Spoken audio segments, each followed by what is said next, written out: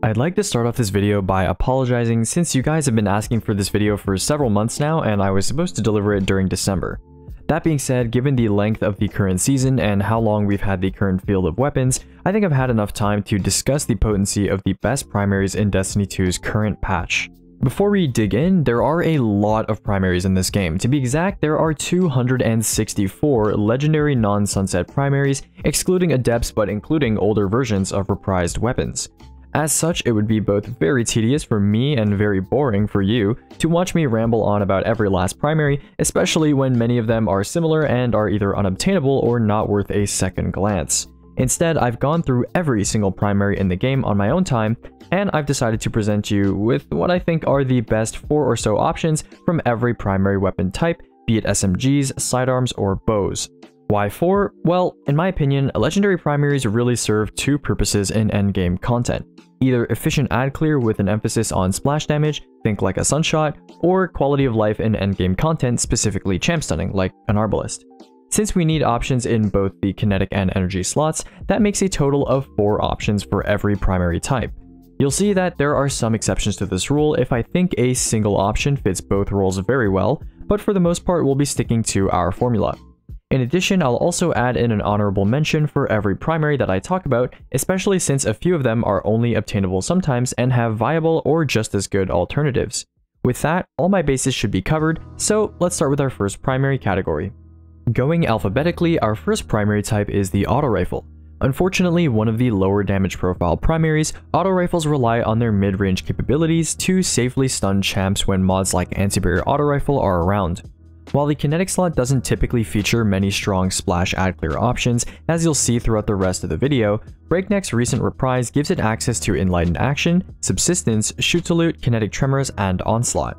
Despite having a big perk pool, this vaults it past all the other auto rifle options, with the nearest alternative being Rufus's Fury, a strand auto with Demolitionist, Frenzy, and Hatchling. While Rufus has good quality of life with a huge mag and a good archetype, Breakneck's affinity and solid splash perks make it an undeniable top pick. As for champ stunning, my choice has to be Horror Story. Access to both Under Over and Frenzy combine a neutral damage perk, a reload perk, and a free 50% boost to barrier shields into easily the best option. For an alternative choice, Duty Bound is decent thanks to Stunning Recovery and Frenzy, but it doesn't have any perks specifically great for champ stun time reduction. On the flip side, the energy slot offers up 2 craftable options that I had to point out. For ad clear, I wanted to feature Abyss Defiance, and for champ stunning, Come to Pass. Now, you might be surprised, specifically because most people do not favor high impact autos due to their low fire rate and mediocre damage profile. However, these 2 autos bring perk combinations that just can't be passed up compared to their competition. With Abyss Defiant, we're looking at Enlightened Action and Incandescent, which is already good enough on its own, but then you also have the phenomenal Cursed Thrall origin trait that Crota's end weapons come packaged with. Rosarago 4 from this season is also worth a look, with its insane rewind rounds and onslaught synergy, and despite no splash perk, I'd say a 60+% DPS perk is enough of an outlier to warrant some usage, even for single target. Come to Pass's viability should be a little bit more apparent than Abyss Defiance. Although Amit also has access to enhanced adaptive munitions, Come to Pass's extended range and access to Genesis and Shoot to Loot are arguably better perks in endgame content than something like Turnabout on the Amit. Plus, Psycho Hack's pretty good against a champ in a face-off too. Bows are up next under the magnifying glass. While bows have historically had pretty lackluster diversity, recently a couple options have caught my eye. In the kinetic slot, I actually only have one bow to talk about, Raconteur, featuring Archer's Tempo, Shoot to Loot, Explosive Head, and Headstone on top of the superior precision frame archetype. Conveniently, these perks cover every aspect that you'd want in an endgame PvE bow. Archer's Tempo for sustained fire, Shoot to Loot for when repeated shots aren't as valuable, Explosive Head for the classic bow damage perk, and Headstone for a more niche splash option. The only downside with Raconteur is its affinity. A kinetic bow gets a free 10% bonus against unshielded targets, and for the majority of the time, that's what you'll be using bows on. As a result, I'm also going to recommend Accrued Redemption as an alternative, since it has most of what Raconteur offers, just more annoying to farm in exchange for being kinetic. Hopefully it gets a craftable reprise soon. As for the energy slot, I have 3 roles to offer up. Tyranny of Heaven is an obvious pick for splash ad clear with its unique Dragonfly and Incandescent combo, with Tripwire Canary being a usable alternative with Explosive Head instead of Incandescent. As for champ stunning, I've selected 2 bow roles, one for overloads and one for barriers.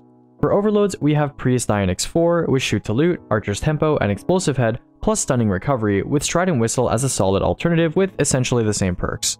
For barriers, Tripwire Canary makes a repeat appearance as a bow that can one-tap barriers if you crit with under-over, subject to certain conditions. Bit of a niche pick, and even though Under Your Skin has adaptive munitions, I wouldn't recommend it as an alternative since bows can 2-tap barriers regardless. Hand cannons are some of Destiny's most beloved primaries. Thanks to some recent buffs, they hit like a truck against majors, and some of the more newly released options have decent splash damage perks as well. Let's start with the kinetic slot. To no one's surprise, the premier pick here has to be Fatebringer. With its kinetic affinity, access to explosive payload and frenzy or firefly, this thing is undeniably the best in slot option for both ad clear and champ stunning, even without craftable status or an origin trait.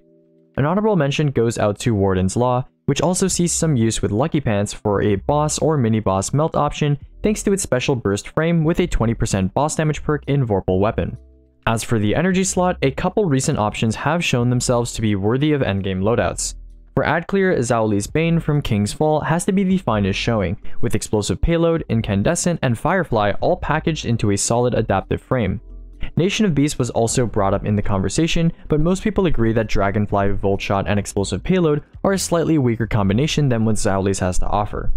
If you're looking for a champ stun hand cannon, I'm going to make a slightly unorthodox recommendation hailing from the Trials of Osiris. Exalted Truth is a Void 140 with Under Over and Frenzy, the tried and true combination I praise so much on Horror Story. I've said it once, but I'll say it again. Frenzy is essentially an S tier reload perk and an S tier damage perk combined, so Under Over providing an additional 50% to barrier champion shields with no stacking on hit is excellent. If you don't want to trudge through trials, Optative from the Reckoning Reprise from this season also has access to Rapid Hit and Under Over, a similar combination with a slightly worse perk than Frenzy. For a long time, pulse rifles have been amongst the worst if not the worst primary weapon type in Destiny 2 PvE endgame. While I can't definitively say that that time has come to an end, what I can do is provide you with what I think are the best ones right now for endgame PvE. Starting with the kinetic slot, we have two perhaps unlikely mentions here. For ad clear, I've selected Battlescar with its access to shoot to loot and kinetic tremors combined with a lightweight frame, which has a decent damage profile and great stats for quality of life in PvE. If you want an alternative, Chattering Bone from Last Wish is also very similar, subtracting shoot to loot and adding rapid hit and kill clip in the first column instead. Kill clip and kinetic tremors especially make for an interesting combo, particularly because Chattering Bone has a very high reload stat with the right craft, so a reload perk isn't incredibly important like with some other weapons on this list. As for champ stunning, I've actually put Stay Frosty as the front runner for kinetic slot pulse rifles. The reason? It has access to both Enlightened Action and Under Over, which is an excellent combo for a barrier pulse, with one of the best on-hit reload perks in the game, as well as a perk that is specialized in popping shields. If the Dawning isn't around, then another option you can try is the Messenger with Under Over and kinetic tremors, but you'll have to deal with a noticeable lack of reload perk if you choose to go down this path. When it comes to energy pulses, we have a fair amount of ground to cover. Oversoul Edict from the new Crota's End Reprise takes the cake for me ad clear wise, with access to enhanced Enlightened Action, Demolitionist, and Volt Shot, on top of Cursed Thrall and one of the best pulse damage profiles in the rapid fire frame. If that's not your cup of tea, a decent alternative is the BXR-55 Battler, which is also craftable but instead sports Demolitionist and Incandescent, with a unique frame that certainly isn't too shabby either. Longtime viewers of the channel will recognize my champ stun pulse pick. Insidious from Valve the Disciple was almost made for this, with enhanced rapid hit and adaptive munitions packed into an aggressive burst frame, enabling a quick 2-burst of GM barrier champions almost reaching legendary Arbalist levels of stun times. Although Ogma PR6 also has adaptive munitions paired with Disruption Break, it comes at the cost of enhanced perk access and a strong reload perk, making it the clear alternative rather than the main attraction. Together with bows, scout rifles cover Destiny's truly long-range primary engagements. In the kinetic slot, there's actually only a handful of scout rifles that I thought were worthy of endgame mention, and most of these actually do double duty. For example, Randy's Throwing Knife covers both splash damage and champs, with access to rapid hit and kinetic tremors for the former, and Under Over and adaptive munitions for the latter, both extremely potent combinations packed within the highest damage scout rifle archetype, the rapid fire. That's pretty tough to beat, but if you want something like explosive payload or shoot to loot for overloads or ammo sensitive environments, Hungjury SR4 also covers those bases, but you'll have to take a less optimal archetype in exchange. Since I only covered one pair for the kinetic slot, I've actually decided to mention 3 pairs for the energy slot, one for ad clear, one for barriers, and one for overloads or unstops. For the first category, we have Doom of Chelchis, which features the lethal King's Fall double damage perk combo of Firefly and Dragonfly or Frenzy, only suffering due to its less than ideal precision frame. Another option worth mentioning is Trustee with Rapid Hit and Incandescent, offering some unique synergy between Incandescent Scorch Ticks, each triggering the Bray Inheritance Origin trait's ability energy gains. Adaptive Munitions also rolls on Doom of Chelchis, so why not there? Well, I've actually got 2 picks I think are even better for barrier popping.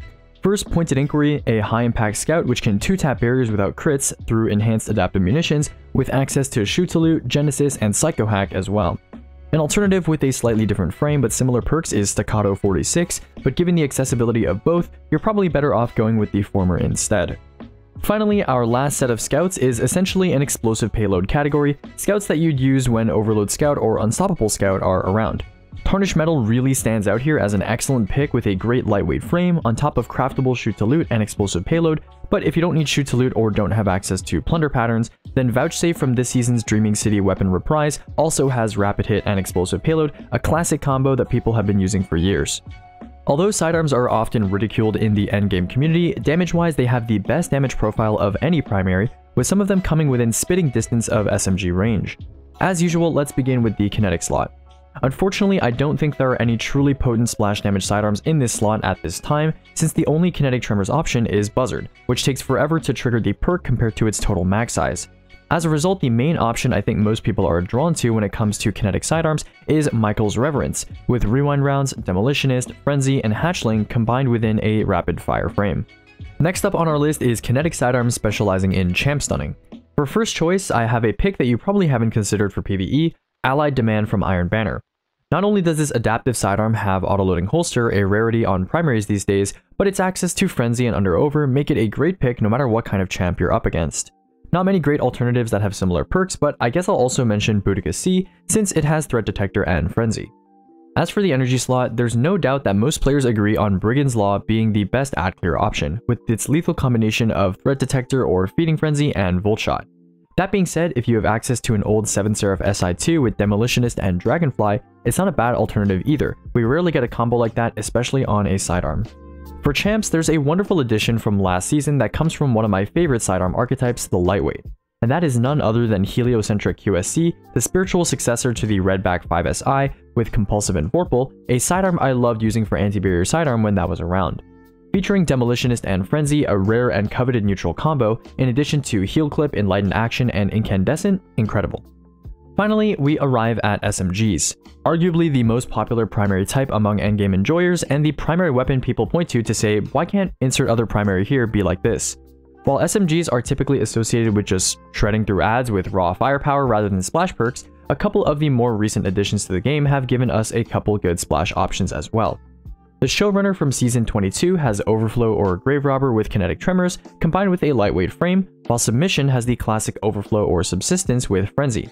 While neither are perfect options, they're both not bad if you're looking for a kinetic ad clear SMG. Another surprising option shows up when we look for kinetic champ stun SMGs.